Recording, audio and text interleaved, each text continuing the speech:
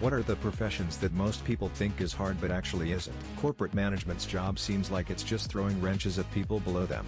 The best managers I've seen are the ones that just fuck off and leave you alone. Pretty low bar when doing flat out nothing is considered good. Construction. It's hard for like 2 weeks until your body-mind adapt to it.